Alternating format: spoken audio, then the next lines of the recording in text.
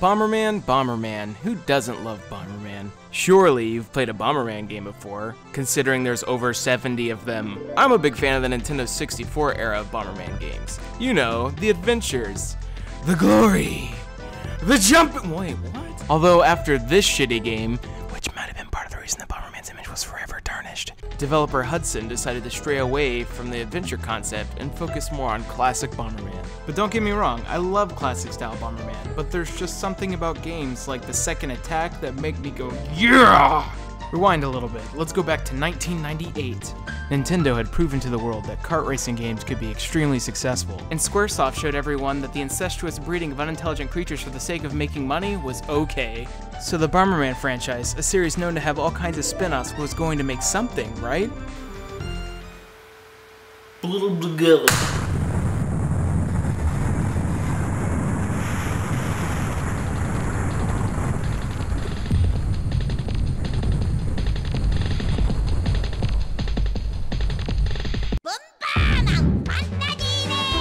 What's this? A Bomberman racing game with cute and cuddly creatures? And you can throw bombs? And race against your friends? And bet money from separate memory cards? Oh my god!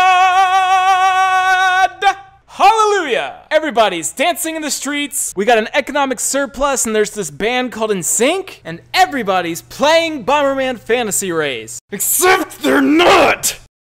A game like this should have been hugely successful, so why don't we go ahead and play it so we can see what went wrong.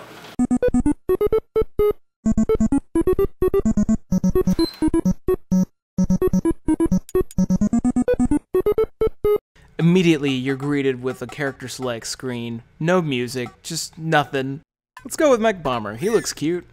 Alright, enough of the nonsense. Let's get started.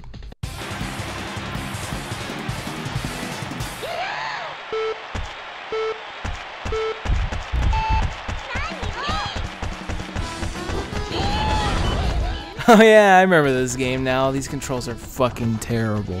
The controls are like dirt. No, really, like the game Dirt. On each and every turn, you're drifting. All you do is drift. You're running, how are you supposed to be drifting? The game even tells you about upcoming turns. It's straight up rally racing. Except none of the challenge. You always win. You can't not win. And when you do win, they make you do the same level again for coins, and you check the shop, but you got no money. So besides the cute Louis you've already seen, there's also Tiras, which kind of resemble rhinoceroses? Yeah, we'll go with that. Let's give them a try, see how they handle. Whoa, it's a little... I didn't realize the controls could get worse. I think I'll stick with the green Louis. Old Faithful here. Sometimes the computer makes the characters just stop and let you win. And guess what? You do win. And you keep on winning, which is par of the course. You play the stage, you win, and on to the next level. But in this game, there's grinding! 37 years later, you have enough money to unlock the next fucking course, but of course, now you want the next Louis, so you're stuck grinding forever. Let's go with the pink one here, because he looks adorable. Now, on to the next fucking part of the game. Here we go. Oh wow, he's fast. Am I having fun? Is this... No. No, there's no way that this is fun. I think I'm having fun. This is great! This is great!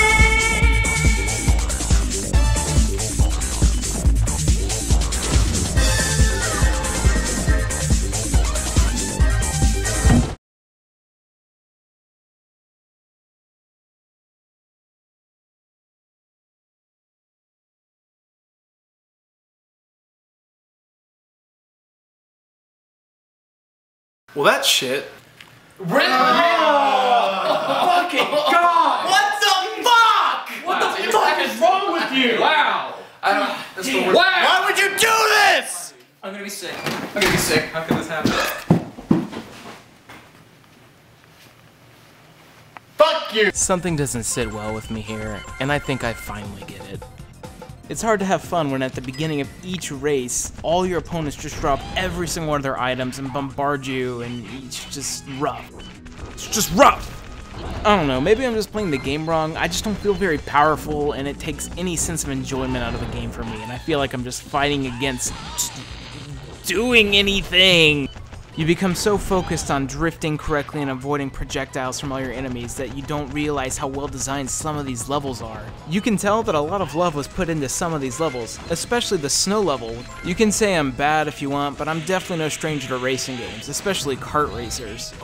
I realize that this example is a lot more modern, but Sonic All-Stars Racing Transformed is pure genius. It's genius. It's fucking great. Add me on the Steam, let's play or something. But back to Bomberman. The fact that you have to spend your own money just to progress to the next course seems like a really backwards move. As if they were just trying to elongate the time spent beating this game. Well, at least it's not very difficult. Let's keep going. So here we are at... And here's where the real challenge, the not grindy challenge of the game comes into play.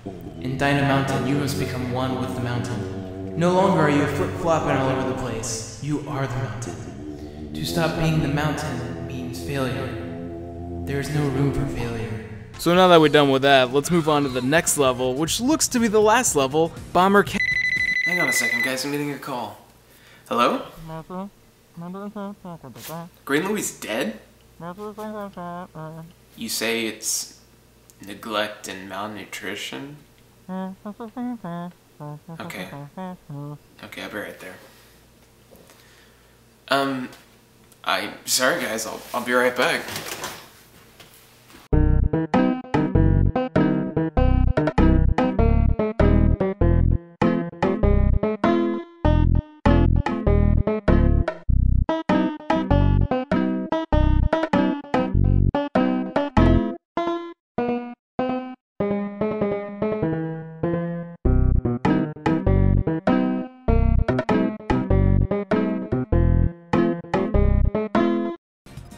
Alright, I'm back. Let's go ahead and do Bomber Cat. Are you kidding me? But, if you recall what I said earlier in the video, I mentioned that you could bet against your friends. Copy your file, load it onto the second player, place your bets. Montage!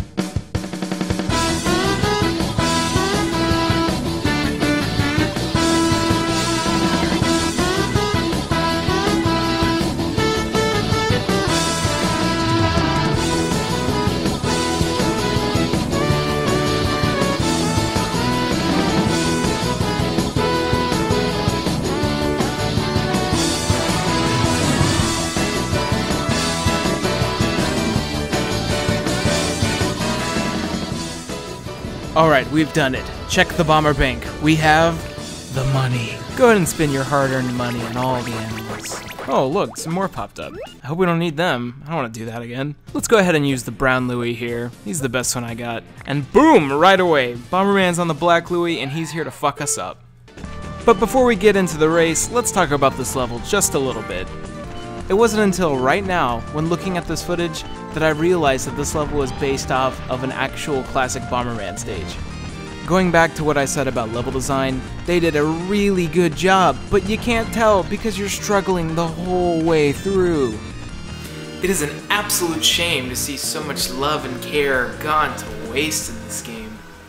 But the least I can do for the late Hudson is go ahead and beat it. So let's do it. Wow, I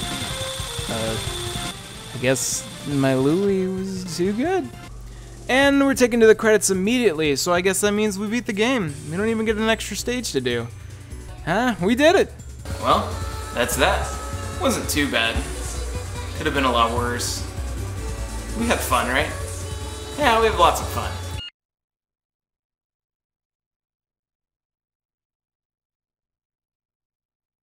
Nope.